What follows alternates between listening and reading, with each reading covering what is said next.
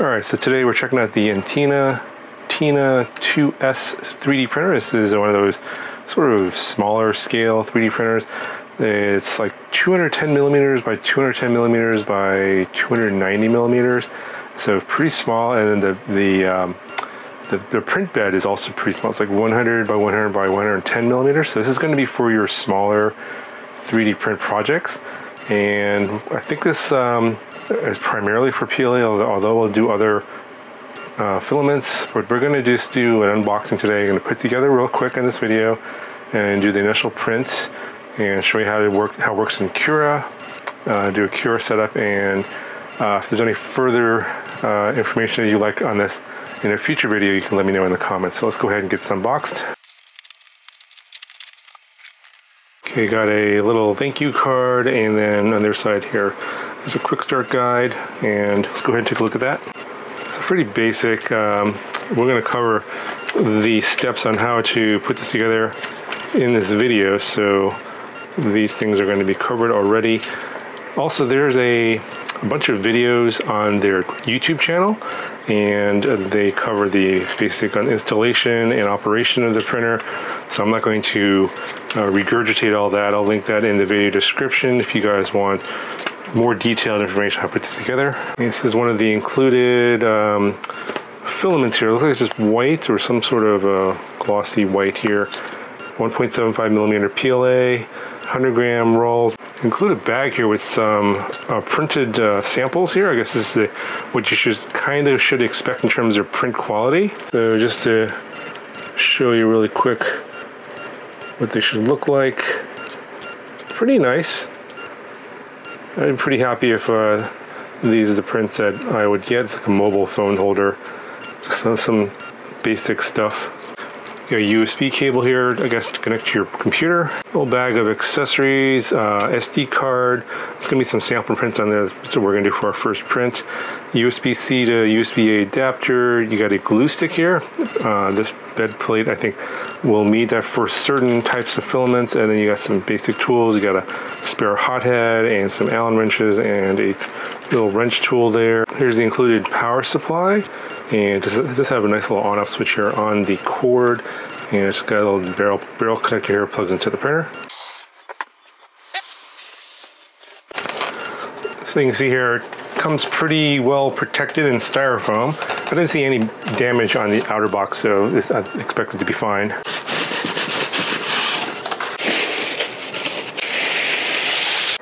Alright, so here's what it looks like with the plastic off and outside the styrofoam. Looks completely fine. Looks like I have to remove this. Some more foam in here for protection. Gonna have to remove this tape here that's holding the hot end in place, and there's some tape over there that's holding it, and there's a little yellow clip there that's holding that Z-axis in place. We have to remove that. And it's talking about that here as well on the top. We have to remove the sticker. There's the filament tube here. We'll have to stick that in here. So the filament feeder, and we have a little, I guess this pops down, and this is where the filament roll will go on. There is an app. It's called the Polo Print Cloud app. I think it works for Android and iOS. You can, on this version, because it has Wi-Fi, you can connect this to your phone and to the cloud and download sample prints from their library. However, your home Wi-Fi network will need to be 2.4 gigahertz compatible. Unfortunately, mine is 5.8 gigahertz only, so I won't be able to demonstrate any of this stuff with the cloud in this video. They do have videos on their YouTube channel. I'll again link that in the video description. That shows how that stuff works. If you want to download sample models, then you can download them to your phone and then directly to the printer and then print them on here. You can see this print bed is quite small. Again, 100 millimeters by 100 millimeters. I put the micro SD card in here. Here's the screen, and then you have your control here. Over on this side, USB port to connect to your computer, and then you have your plug there for the power. Here's a look at the back side. Again, gonna have to remove all this tape here. Just another reminder, there's another QR code here. If you have any issues with this printer, you want to contact customer support, just scan that QR code and I'll take you to their customer support website. All right, so I got rid of the tape and this little holder here for the Z-axis. Took off the sticker off the top. It's gonna pull out the filament tube here. I'm gonna pop this out here so we can put our roll on here. It's gonna hang like this. And we're gonna put the filament tube in here. You're gonna pull down or push down on this black part here. So you can see it moves up and down. And then you push the tube in all the way to the bottom. And then let go, and then it should stay in place. And then you're gonna feed the filament up through the bottom here. I'll show you that here in a second. You're gonna hold this, this is like a filament holder or locker. You're gonna open that up so that you can feed it through. And we're gonna want to cut the end of the filament here. And what you wanna do is you wanna cut the end of the filament here at an angle so that it's easier to feed and won't get clogged. So we'll get this ready to feed. I'm gonna have it come underneath. It's gonna come in there like this. But before I feed it in, I'm gonna put the micro SD card in. Plug in the power cord here in the back and go ahead and turn it on with this little switch here. All right, it's powering on. Oh, nice, we got a light under here. So you can see the hot end went up. There's actually a light inside here, pretty nice. So you can clearly see what's being printed and what's going on inside here. Very, very nice. All right, so here's the basic setup here. Set your language. So we're gonna load the filament, so we'll hit next. And heat the nozzle. So it's gotta get up to temperature, 210 degrees, so we can feed it through. So we have to wait for this to finish before we can feed the filament through. All right, so the beeping is telling us that we can go ahead and load the filament now, that it's up to temperature.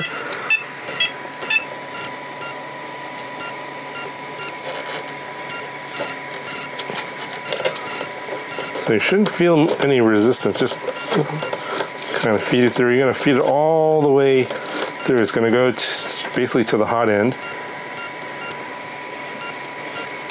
Until you feel a little bit of resistance. Okay, now I can let go. So you should be able to see a little bit of that filament coming out right there. And now we'll go ahead and press the button. It's going to do a filament purge. There it goes. Bunch of filaments going through there. It's just basically cleaning out the hot end in case like any other filament was there before. Okay, so I probably let this go a little bit too long. I didn't realize I had to press the button to stop it, and then hit continue, and then it'll stop. So we'll go ahead and clear this out of here.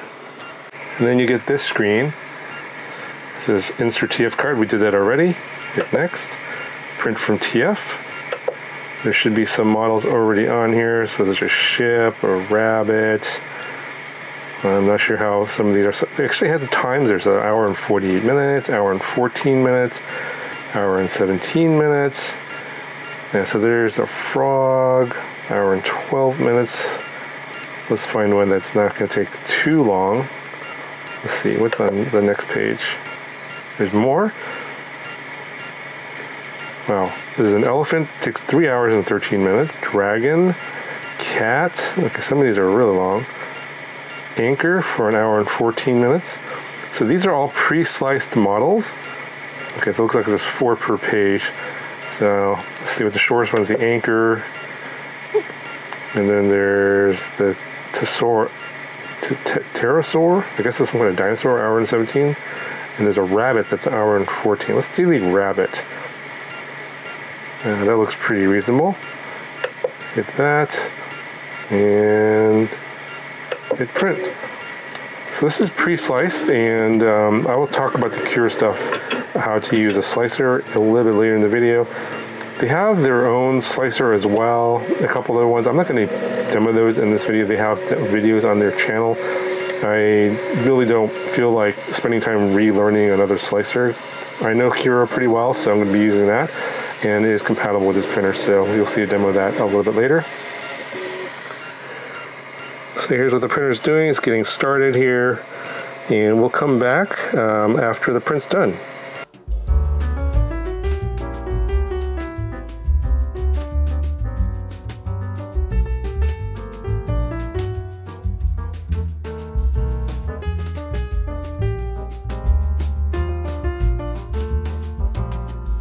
Alright, so it took just about exactly what it said, about an hour and 15 minutes. See what we got here. So it popped it off of there's like a brim here, and then this is just a magnetic plate, so this will just pop off, and then you should be able to just bend this, and it should just pop off of here. Alright, so getting the brim off of the build plate was pretty challenging. I probably should have waited for the thing to cool off completely before trying to bend it off, but I used a little cutter to get underneath and kind of pry it off there, and it did come off. There's a little bit of PLA still stuck on here. That's kind of normal. I was a little worried that the build plate wouldn't be sticky enough, and that's why they included the glue stick, but for this filament it doesn't seem to be a problem. And here's the print itself. Pretty clean. Obviously there's a little bit of cleanup needs to be done here, and just snip that off, but yeah, not a lot of defects. They did a good job in slicing it. Obviously the bottom here you probably have to sand that off because of the brim that was used, but if you go to the other side you'll see there's a seam here that's kind of noticeable, and this is the setting that you can change in your slicer where you can randomize that, and apparently they didn't do that for this particular print that was sliced. But overall, for this printer, not really doing much work at all. Literally just took it out of the box and did a basic setup. Didn't change any of the settings.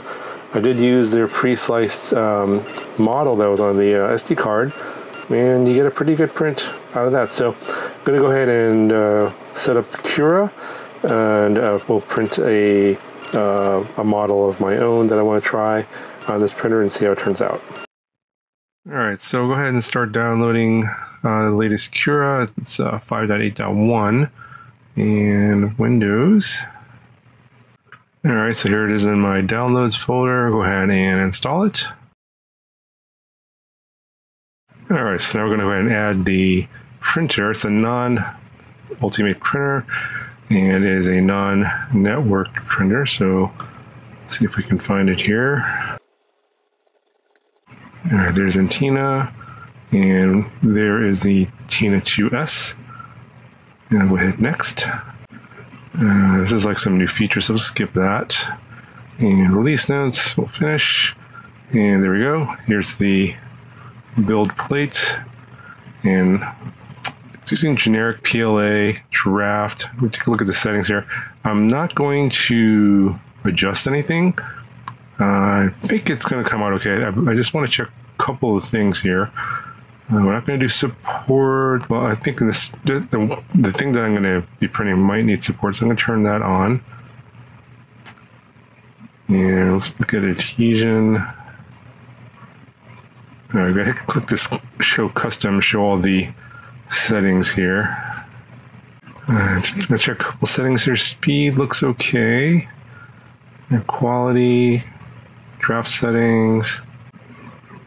All right, so temperature looks okay.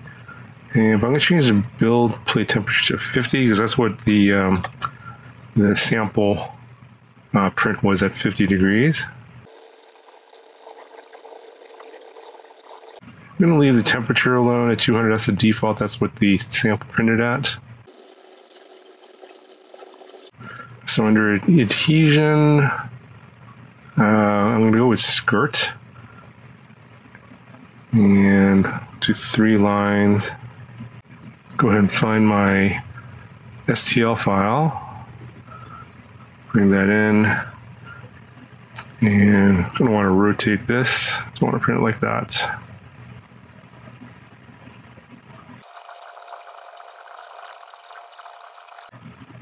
And I'll go ahead and slice. And hit preview here and see what it looks like. So we got that skirt there, got the supports in place. All right, everything looks pretty good. Yeah, it says it's going to take an hour and 40 minutes. So go ahead, save this to my downloads folder.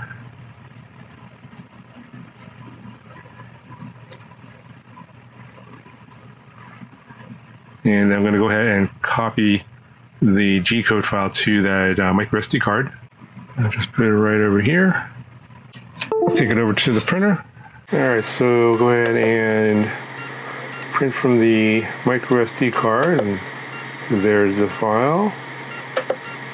And to the print. Should be that easy. There it goes. And let's see, does it have any idea how long it'll take? It doesn't say. I think that there is the run time. But Cura said it'll take about an hour and 40 minutes, so we'll let it do its thing and we'll be back and see what it looks like. Alright, let's take a look at what we got here. Alright, looking pretty good. Let's see if we can pop it off the bed, or the little plate, build plate. Alright, this one definitely coming off better. I let it cool this time, so I think that's a key.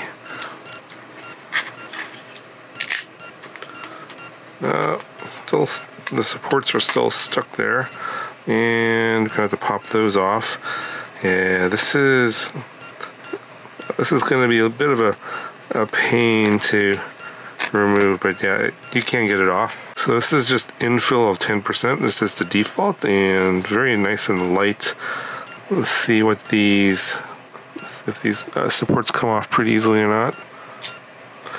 And relatively okay. It's going to require a little bit of cleanup, pretty standard. You got to get all those supports off, but the print itself looks really, really good. And this is just on the default PLA settings. Didn't do any, like I said, I think I changed just like the bed temperature to 50 instead of 60. But it looks just like the Rabbit, the one that I printed from the built-in micro SD card, the one that came from the company. It was sliced by them. I sliced this in Cura, as you saw. Very easy to do. This is going to be one of the printers you can get up and running really quickly. Alright, so cleaned it up, got all the sports off of there, and this is the print with the camera that is, this is what it's intended for. This is the Hawkeye Split Cam 4K, and this is actually the version 5. It just came out recently. And I'm going to have a review video on this camera on my channel pretty soon. I just needed to print this to get some footage. It's the drone mount here. Put this on a drone, get some 4K footage, and we'll talk about those features in that future video. But for this printer, it's going to do for this video on this printer. I think it's working out pretty well. It didn't really have to do a lot of work to get the prints to come out, and they're pretty good quality. Very easy to set up and get going. So definitely a thumbs up for this printer. I'll put a link down in the description if you guys want to check it out. If you have a little small projects like this, it's a really nice quick way to get up and running without too much hassle. That's going to do for this video. Talk to you guys in the next one.